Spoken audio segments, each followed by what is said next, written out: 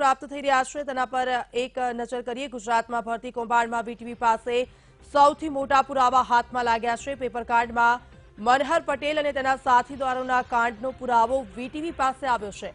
બેલીફની ભરતીમાં મનહરના સાથીએ પૈસા લીધા હોવાનો ઓડિયો અને વિડીયો હવે પુરાવો વીટીવી પાસે આવ્યો છે। અમારા સંવાદદાતાએ મેળવેલ આ પુરાવામાં વિડીયો પણ સામેલ છે, જેમાં બ્રિજેશને એક વ્યક્તિ નાણાં આપી રહ્યો છે। ગુજરાતમાં નાણાંથી ભરતી થયાનો આ પુરાવો છે।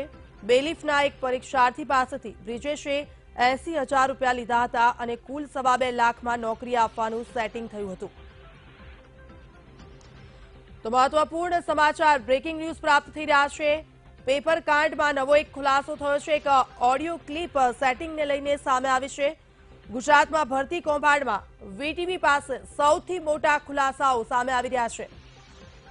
તો સાથીદારો સાથેની વાતચીતનો એક ઓડિયો પણ વાયરલ થયો છે।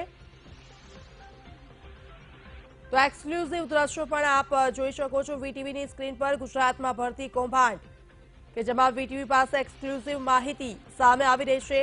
બેલીફની ભરતીમાં મનહરના સાથીએ પૈસા લીધા હોવાનો વીટીવી પાસે સૌથી મોટો ખુલાસો। વધુ વિગતે વાત કરવા સંવાદદાતા નરેન્દ્ર આપણી સાથે જોડાઈ ગયા છે। નરેન્દ્ર, વીટીવી પાસે સૌથી મોટો ખુલાસો, એક વિડીયો ક્લિપ વાયરલ થઈ છે, શું વાતચીત આ બંને વચ્ચે થઈ છે?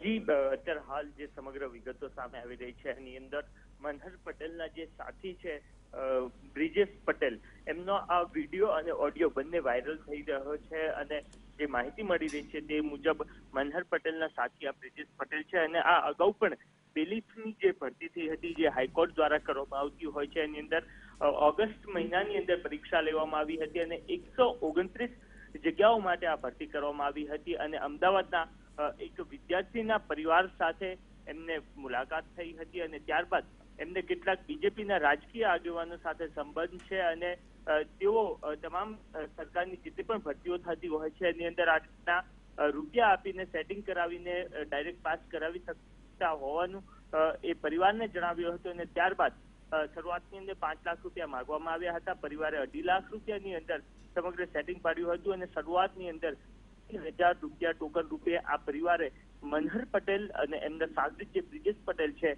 એમને આપ્યા હોવાનું પરિવાર દ્વારા જણાવવામાં આવી રહ્યું છે। જે ઓડિયો ક્લિપ છે એની અંદર પણ સ્પષ્ટ સાંભળવા મળી રહ્યું છે કે તમે વિશ્વાસ રાખો, તમારા રૂપિયા ક્યાંય નહીં જાય, તમારી દીકરી છે એ આ બેલીફની જે પરીક્ષા છે એની અંદર પાસ થઈ જશે। એટલે કે આ જે કૌભાંડીઓ છે એ ના માત્ર આ લોકરક્ષક દળ વાળું જે પેપર છે એની અંદર, પરંતુ રાજ્ય સરકારની જેટલી પણ મોટાભાગની જે ભરતીઓ થતી હોય છે એ મોટાભાગની ભરતીઓની અંદર આ રીતના કામકાજ સાથે તેઓ સંકળાયેલા છે અને આ અગાઉ અત્યારે હાલ જે કેટલીક બાબતો સામે આવી રહી છે, જે વિડીયો અને ઓડિયો સામે આવી રહ્યો છે, એ માત્ર બેલીફની પરીક્ષાનો છે, એ સિવાય પણ અનેક પરીક્ષાઓની અંદર તેમના દ્વારા આ રીતના સેટિંગના નામે લોકો સાથે છેતરામણી કરવામાં આવી હોય એ રીતની બાબતો સામે આવી રહી છે। આ પરિવાર આવતીકાલે આ બંને જે ઠગો છે એમની સામે ફરિયાદ નોંધાવે એ પણ શક્ય છે। બિલકુલ નરેન્દ્ર, સમગ્ર વિગત બદલ આપનો આભાર।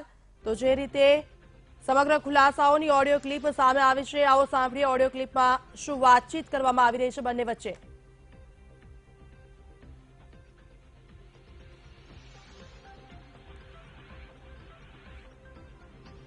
તો જે રીતે LRD નહીં પરંતુ અન્ય પરીક્ષાઓમાં પણ સેટિંગ થઈ રહી હોવાની ઓડિયો ક્લિપમાં ચર્ચાઓ કરવામાં આવી રહી છે। વધુ વિગતે વાત કરવા માટે વીટીવીના બ્યુરો ચીફ દેવસિંહ બારડ આપણી સાથે લાઈવ જોડાઈ ગયા છે। દેવસિંહ, કહી શકાય કે જે રીતે એક પરીક્ષા નહીં, LRDની નહીં પરંતુ અન્ય કેટલી પરીક્ષાઓમાં સેટિંગ કરવાની બાહેધરી આ મનહર પટેલ દ્વારા આપવામાં આવી રહી છે, એક ઓડિયો ક્લિપ પણ સામે આવી રહી છે અને હવે તો પુરાવો પણ સામે આવી રહ્યો છે। સરકાર શું કરશે હવે આ બાબતને લઈને? ગુજરાતના જે યુવાનો સાથે કેવા પ્રકારનો ખિલવાડ થઈ રહ્યો છે, બેરોજગાર યુવાનો સાથે કેવા પ્રકારનું ષડયંત્ર થઈ રહ્યું છે અને ભ્રષ્ટાચારની માજા કેટલી મૂકી છે એનો વીટીવી અત્યારે તમને પુરાવો બતાવી રહ્યું છે।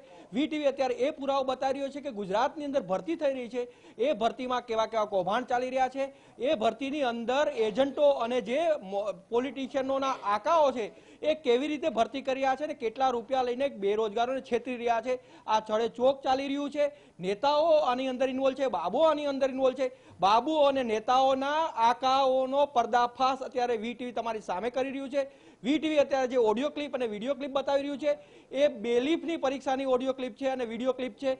એની અંદર બેલીફની પરીક્ષાથી જે પરીક્ષા આપનાર વ્યક્તિ છે એની પાસેથી મનહર પટેલના ગુરગાઓ એટલે કે મનહર પટેલના જે સાથીદારો છે, જે પ્રકારના કૌભાંડીઓ છે, એ કેવી રીતે પૈસા લઈ રહ્યા છે અને કેવી રીતે બિંદાસ નોકરીની બાહેધરી આપી રહ્યા છે અને કોને કોને પૈસા આપવાના છે એના પુરાવા પણ આપી રહ્યા છે. વીટીવી પાસે આ એક્સક્લુઝિવ વિડીયો છે, વીટીવીની પાસે આ એક્સક્લુઝિવ વિડીયો છે અને એ એક્સક્લુઝિવ વિડીયો તમને બતાવી રહ્યું છે કે કેવી રીતે ગુજરાતની ભરતીઓની અંદર કૌભાંડ આચરવામાં આવી રહ્યું છે, છડે ચોક કૌભાંડ આચરવામાં આવી રહ્યું છે. સરકારી બાબુઓ છે એના આંખો બંધ છે, ગુજરાતની સરકારની પણ આંખ બંધ છે અને બેરોજગાર યુવાનોના સપનાઓને કેવી રીતે એક ધૂળમાં મેળવવાનો પ્રયત્ન થઈ રહ્યો છે એના પુરાવા વીટીવી આપી રહ્યું છે.